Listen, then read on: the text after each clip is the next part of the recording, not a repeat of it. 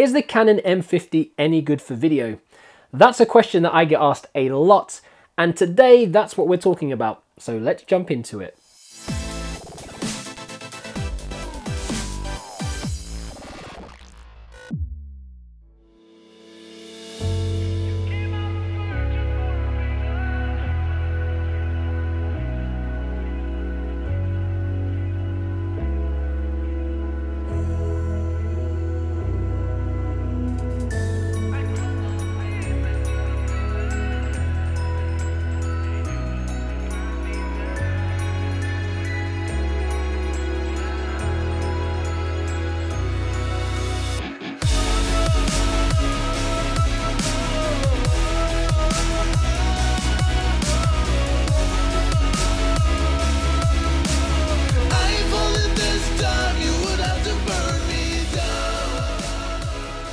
Welcome to KaiCreative. My name is Kai Song. We talk a lot about camera gear and filmmaking here, so if any of that stuff interests you, then do consider subscribing to the channel. So I've been using the Canon M50 now since July of 2019, and this little camera really packs a punch when it comes to video. In fact, I've used this little camera for events filming, for short films, for travel, personal projects, vlogging, and I even trialed it recently for some corporate interviews to see what it would be like. And of course, I'll be including some sample footage of that content in this video. So when it comes to video on the M50, what options are available to you? Well, first up, 4K in 24 and 25 frames per second. And 4K is probably one of the options that attracted you to this camera in the first place. Now, I'm actually filming this video now in 4K on the Canon M50. So what do you think? Did you even notice? Well, actually, it's not too bad, but there are a few issues with using it, and one of those is the crop factor. Yes, 4K comes with a 1.6 times crop, on top of the already existing 1.6 times aps-c crop factor, because this is a crop frame camera. So the M50 films 4K at a pretty large 2.56 times total crop. And this renders your 15 to 45mm kit lens to about 38 to 115mm. So not only do we have a crop, but we also lose the ability to use dual pixel autofocus in 4K. So you can't use that tap focus. And you might have noticed that the M50 was actually hunting for focus on my face on that last clip outside. Now, that's not to say that the 4K is completely unusable on the M50, as some people have suggested. The M50 has focus peaking lines, so you can shoot your video manually and then use the focus peaking lines to ensure that you have sharp focus. In addition to this, you can of course get your hand on some adapters and speed boosters like the Videography speed booster, which we will be talking a little bit about later. And this means that you can put full frame camera lenses on your M50 and you can multiply that focal length by 0.71 and then rein in some of that crop. One little side point here is to make sure that you are using decent SD cards, especially when filming in 4K. Now, I use the SanDisk Extreme Pro U3 SDXC cards. These are really good to use so that your 4K doesn't cut out while recording. Now, there's also an option to film in 120 frames per second for super slow motion, but only at 720p, which is a little bit of a letdown for some as the quality isn't great. Now, moving on to the 1080p, you can film at 24, 25, 30, 50 and 60 frames per second. And the settings that I normally use on the M50 are 1080 swapped between the 24 and 60 frames per second. And of course, in this mode, you can fully utilize dual pixel autofocus as well as have the face tracking. And again, 24 frames per second for cinematic video is something that a lot of filmmakers will be very interested in. We have already briefly mentioned the Viltrox EF to M2 speed booster.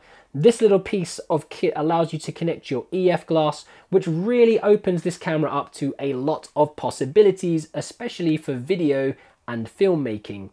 I actually recently took the M50 to the Winter Lights Festival in Canary Wharf, London. I mounted it to the Ronin S, and the speed booster basically converts my 24 to 70 f-stop 4L lens to roughly a 27 to 80mm f-stop 2.8 almost-ish equivalent type lens when shooting at 1080p, which of course means a wider field of view and better low light capabilities.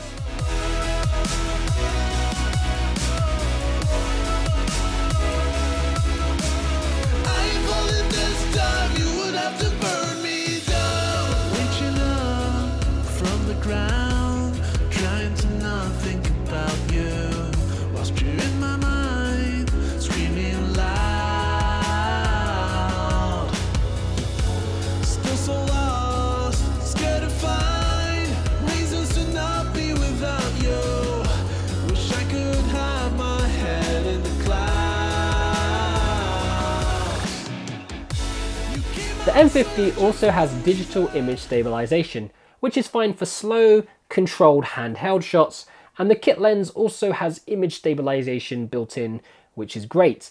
But I would still advise turning off the digital IS and mounting the camera to a gimbal or something similar for smooth movement shots. And being a mirrorless camera, the M50 is lightweight, making it ideal for something like the Ronin S, even with the adapter and a heavy L lens attached. When it comes to recording times, the M50 can still record for up to 29 minutes and 59 seconds, which is a decent recording limit for a 4K camera at this level, which controversially might make it possible as a B cam or a C cam candidate for some of your professional filming projects.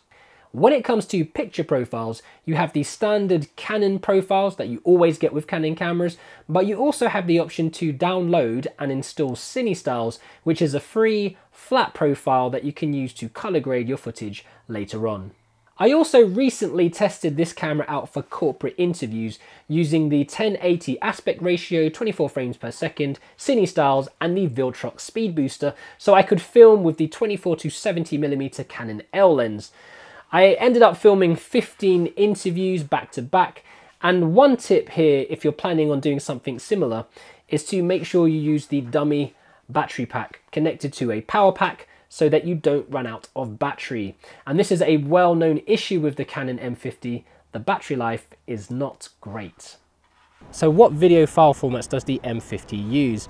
Well, the M50 records in MPEG-4, AVC, or Advanced Video Coding, also known as H.264, and these files are really simple to use with your editing setup.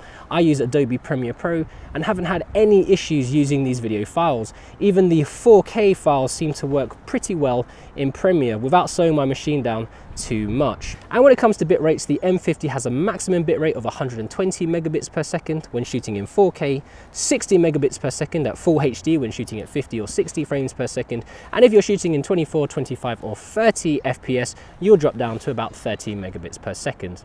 So I actually had an opportunity to use this camera at a corporate event, and I decided to use it with the speed booster, the 24 to 70mm L lens, CineStyles, and the Ronin S gimbal, just to get some movement B-roll shots. And I filmed everything in 1080p at 60 frames per second. Actually, I think it did a good job in some areas. It did have issues with flicker in some of the locations, and trying to correct that flicker by changing the shutter speed led to choppy motion blur issues with the footage when trying to interpret it at 24 frames per second. I also used it outside to get some establishing shots of the venue, and outside in that natural light it didn't have any issues at all.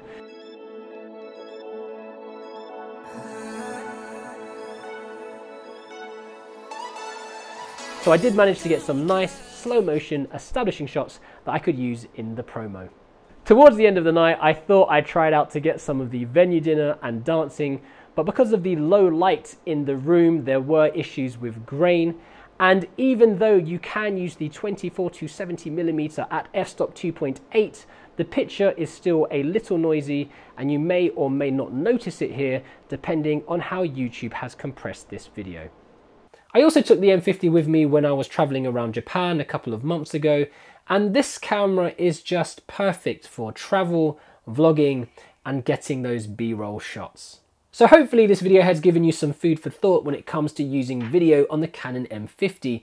I generally use full frame cameras for my video projects, but I have been reaching more and more for the Canon M50 when it comes to travel, casual, social content, because it's just so easy and light and convenient to use. And with that Viltrox speed booster attached, it really opens up so much more for filmmaking on this camera. And I find that it's becoming more and more a part of my everyday filming life. So I hope you found this content useful. If you do, consider giving us a like and sharing this video with someone who might also find it useful. But that's it for today, guys. Thank you for watching. Stay creative, imagine, implement, and inspire. And I'll catch you next time on KaiCreative.